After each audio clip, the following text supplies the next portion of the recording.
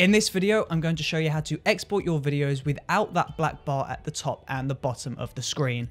So let's get into it.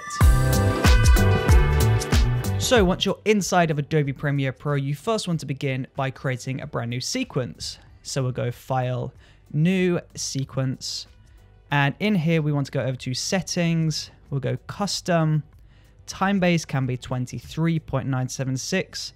Frame size 1920 by 1080. Pixel aspect ratio of square pixels. And then we'll press OK. So as you can see, we've just created a 1920 by 1080 composition.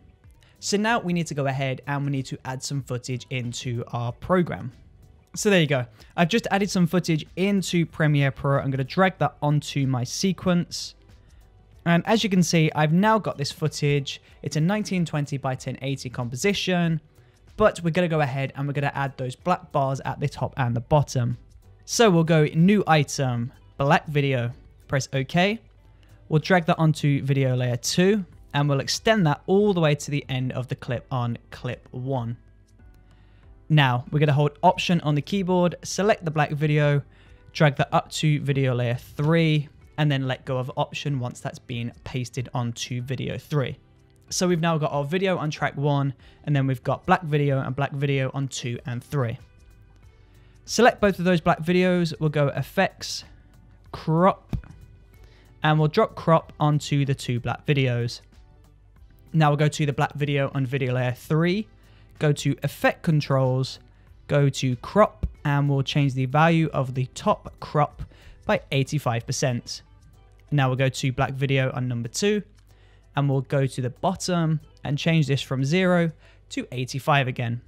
If you change a value of one of these, so let's say we do 70% on the bottom, make sure you do 70% on the top as well, because that way it's going to be a perfect even bar at the top and the bottom of the screen. But 70 is a bit much for my liking, so we'll keep that at 85. Now that looks great. Typically from here, once you finish your project, you would go ahead and you would export your video, and you go through all of these settings, export 1920 by 1080.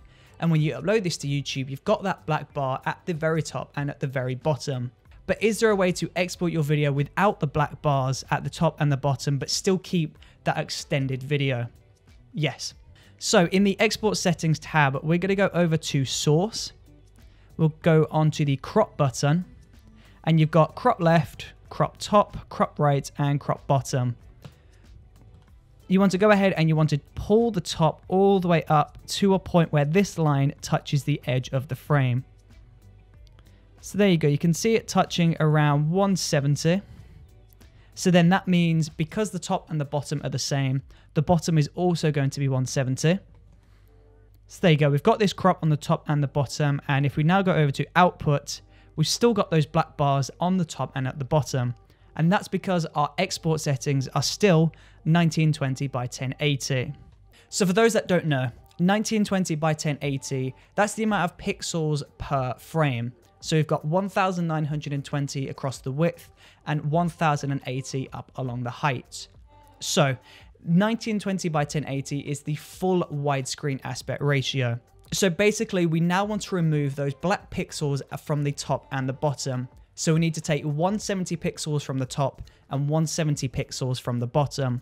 So we'll double that. 170 times 2 is 340. So now we do 1080 minus 340 is 740. And as you can see, nothing has changed. And that's because the width and the height are now linked. So we want to unlink, and then we're going to change the width back to 1920. And there you go. The black bars have now disappeared. And now from there, you can just go through your settings, adjust everything. You can render at maximum depth. We'll change the bitrate encoding to CBR. We'll pull that all the way up so we've got a high quality video. Select Use Maximum Render Quality, and then we can render this out. And now when we play this back from our Finder, you'll see that there is no black bars at the top and the bottom. It is just this wide video. This means when you upload this to Vimeo or YouTube or Facebook, no black bars will appear. It will just be this. So there you go. That is how you export your videos from Adobe Premiere Pro without the black bars at the top and the bottom. So thank you for watching this video, and don't forget to subscribe if you're not already. See you on the next video.